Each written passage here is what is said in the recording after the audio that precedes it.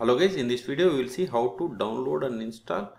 Then we will see how to transfer files by using WinSCP from Windows to Linux server as well as Linux to Windows. Open any browser, then go to any search engine and search for download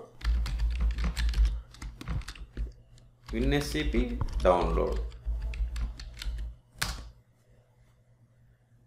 See, this is the official website. Go to this website.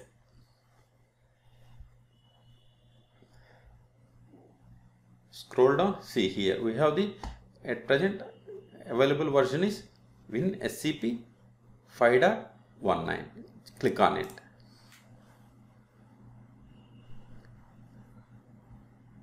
See, download has been started.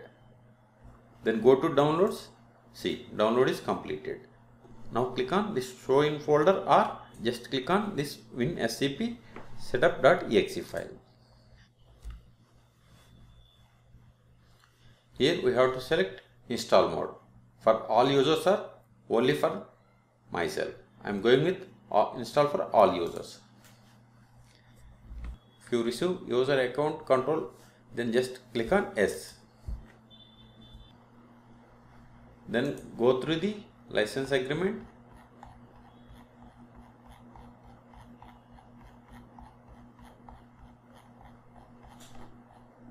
And click on accept.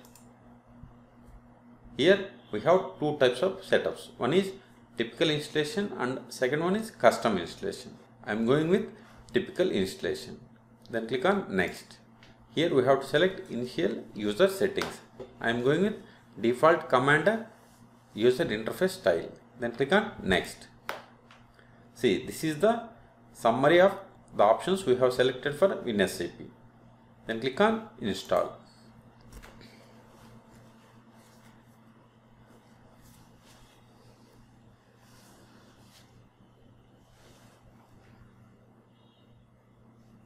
It is saying I have another tools. Those are putty and FileZilla. And then few settings are there. It is asking us to import them, but at present I don't want. If you want to import those settings, then click on yes. Otherwise, no.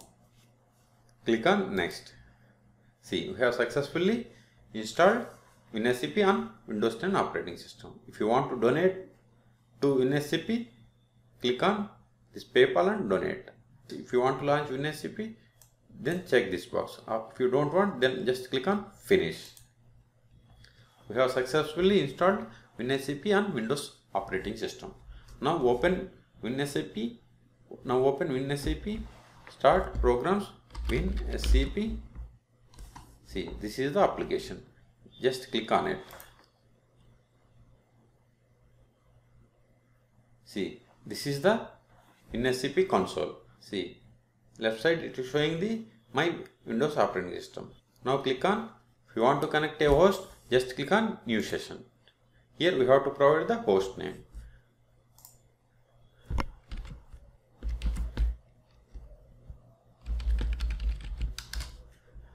Here we have to provide host name or IP. See, this is the my IP. You can give any remote IP. Then port number. Then here we have to provide the username. Here we have to provide the username for the remote host. Here username is this one, that is R2 schools. Then provide the password for that user. Then click on login. This is SSH key confirmation. Just click on yes. See, we have successfully connected to my remote host, that is Linux server. Now we are going to transfer files from this Windows to this Linux. I have some file in my downloads. Open, browse, then go to downloads, click on OK, then click on OK. See, I have these many files. See, these are the files available in my directory.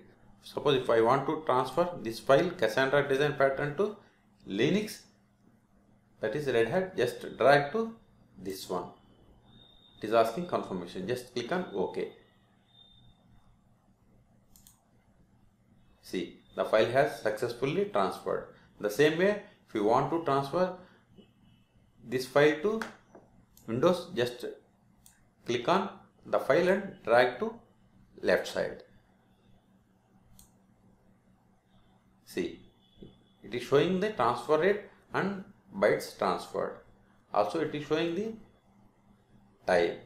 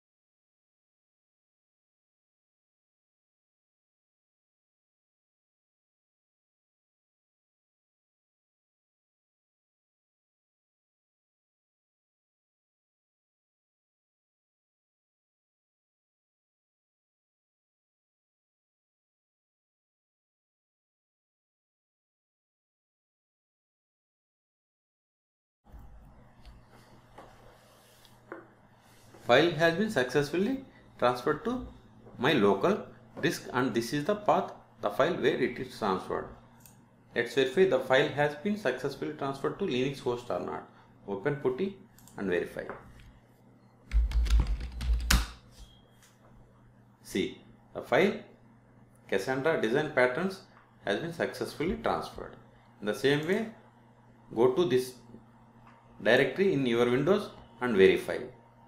So in this video we have seen how to download and install WinSCP on Windows 10 operating system. Then we have seen how to connect to remote host from the WinSCP. Then we have seen how to transfer files from Windows to Linux as well as Linux to Windows.